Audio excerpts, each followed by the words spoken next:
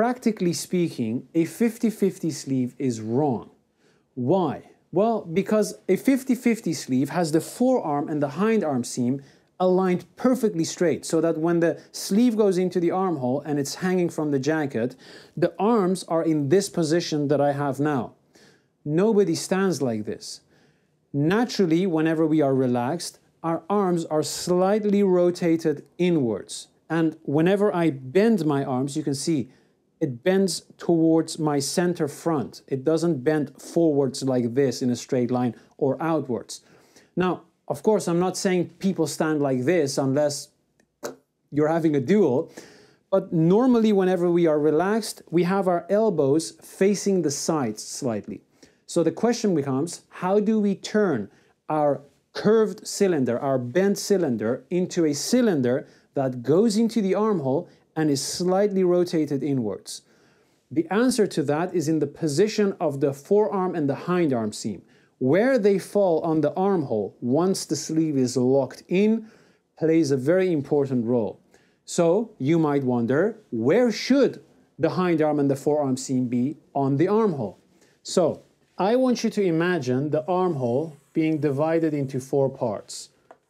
Like so, and like so. First quarter, second quarter, third, fourth.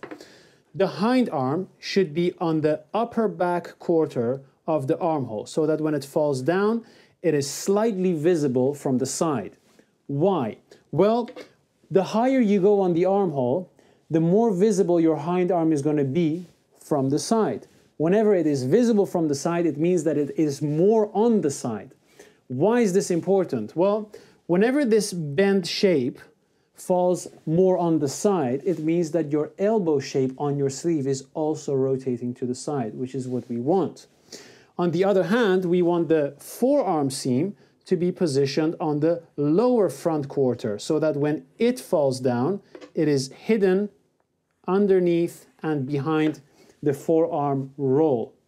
Why? Well, again, the lower we go on the armhole, the more hidden our seam is going to be under our arm. And because we have this curvature on the forearm seam as well, and that curvature is really on the inner part of our arm, we want that seam to be more on the inside. So the combination of these two positions is going to create a sleeve that goes into the armhole and has a slightly inward rotation. Let's see how this looks on paper. Here we have 3 different sleeves. The middle one is our 50-50 sleeve, and when I place these two on top of one another, as you can see, they match, and the sleeve itself is pretty flat. Now, on the left side, what we have is a hind arm position that is high. So if I place this on my 50-50 sleeve, what you're going to notice is that the hind arm position begins a lot higher on the top sleeve run. So that means that the undersleeve becomes wider to wrap around to the front. Whenever we make this up, we get this sleeve. Now, if I try to flatten this, what you will notice is that the hind arm seam is visible and the elbow is slightly outwards. If I take these two and I hold them up and you look at them, you can see that the elbow of this one is slightly more to the side, whereas this one is perfectly straight aligned with the back. Now, on my right, I have another sleeve whereby the forearm seam is extended to fall on the inside of the armhole, on that lower front quarter. So if I place the 50-50 sleeve on top of this one, you will see that there is an extension. Now, that means that the undersleeve becomes slightly narrower, and so whenever we make these two sleeves up, we get a sleeve like this. As you can see, the seam is not visible on that front edge anymore. And when I rotate the sleeve and I flatten it, what you would notice is that the forearm seam falls on the inside. What we want is a combination of both of these two. And if we do that, we get this sleeve. The hind arm seam is slightly visible from the side, and the forearm seam is slightly hidden.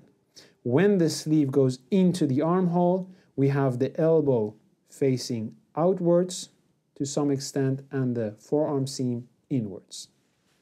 Now that we know about the correct position of these two seams, let's talk about pitch.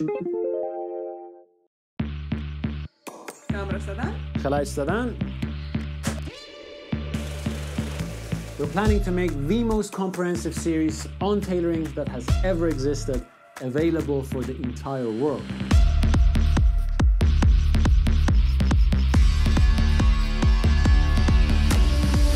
We can never develop a deep understanding of our surroundings, of the world, of our life, of ourselves, if we never ask why. Why is this? Why on earth? Why? Why would someone...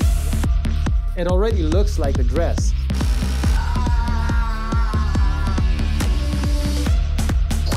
Every single step is formulated and clearly articulated. Direction.